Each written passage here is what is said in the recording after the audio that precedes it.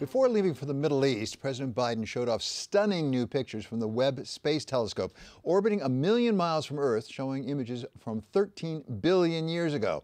We talked earlier today with the man responsible for the NASA project, Gregory Robinson, who took it over when it was in trouble. And we started with whether he ever had any doubts it would work.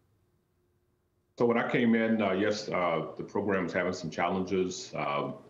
I had no doubts that we would succeed, primarily because we had an incredibly smart and resilient team already working this. When I came on, the telescope half with the mirror and the instruments were already done. They completed testing at Johnson Space Center after development at Goddard. And the spacecraft, and including the sun shield out of Northrop Grumman, were mostly done and getting pretty close to their environmental testing prior to integration. So a lot of good work had already gone on.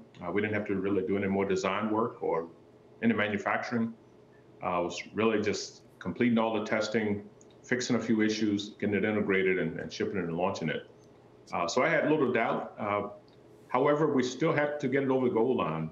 Sometimes in the red zone, it gets harder to score, and it was certainly getting harder.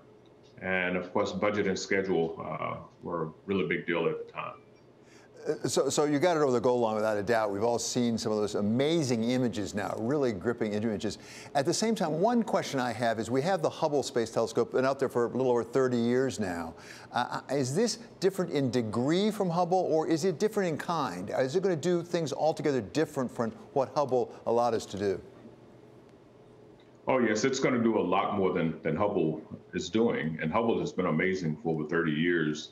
And at the time when Hubble came along, it was by far the state of the art, and it showed us a lot about our universe that we had no clue about.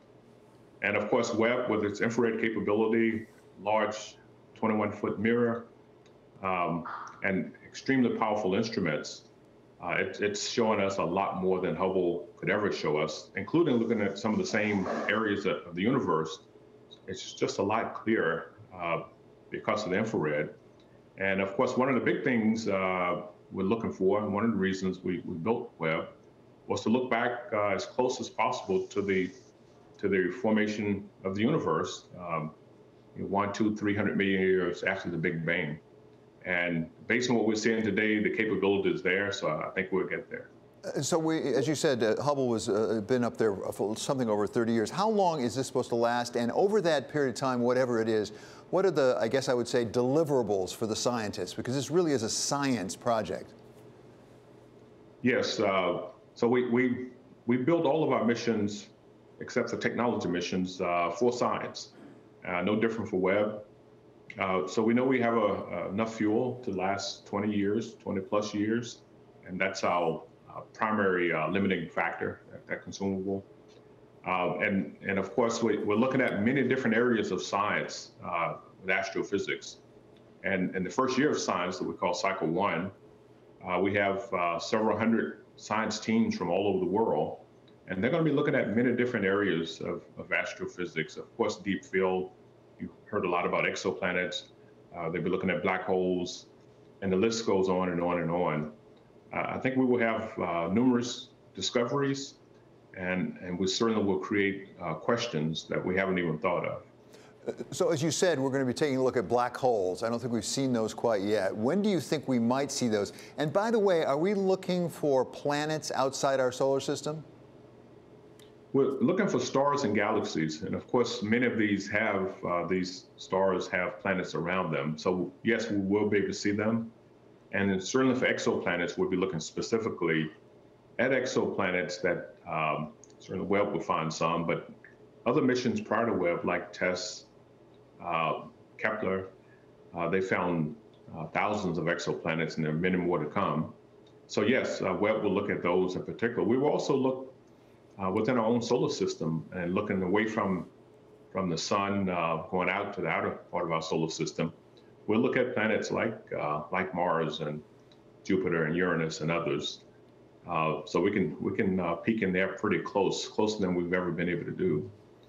So the technology is amazing. So that first year of science is actually planned. That those science teams have planned the whole year, so they know exactly what they're planning to do in that first year. And sometime in a few months, we'll start the Cycle 2 portion of that, which will start a year from now.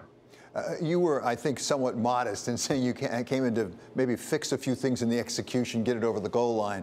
The accounts indicate that really the project was in some difficulty. Looking back on it now, what did we learn about project management at NASA or even more broadly in government from what we went through with the Webb? Yeah, so project management at NASA has been very good. When you go back many years, we've delivered on most of our commitments. These large, complex flagship missions, we call them, they're tough. We're doing something that's never been done before, oftentimes new technologies, many new technologies, and Webb has 10, which is unheard of. It's hard to estimate what it's going to cost. It's hard to estimate the exact schedule like you do on some other missions. But we tend to always deliver. And certainly we get the science. There's some areas for improvement, and one is better cost estimating and getting our requirements right up front, and also maturing technology early on. Let's talk about you just for a moment, because I've read about your background, and if I can characterize it as somewhat modest. It's really a success story, an American success story, if I may say so. What can we do to make sure there's another Gregory Robinson in the pipeline? Well, there are a whole lot of Gregory Robinsons running around out there with different names from a different mother. So one of the things we have to do to find other Greg Robinsons or make sure we nurture them is to put all of the support that we can in the pipeline in elementary school through high school and get more ready and motivated to go into the sciences and the technical areas. And of course, as we get into the workforce, we certainly have to do better recruiting and I would say development and promotions.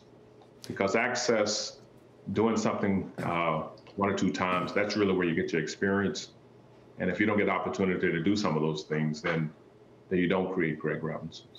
And finally, Mr. Robinson, as you know, there's been some controversy around the name Webb. James Webb was an early administrator of NASA during the Apollo years back in the 60s, and there's some questions now about the extent to which he stood up for LGBTQ. Is there any prospect of renaming it?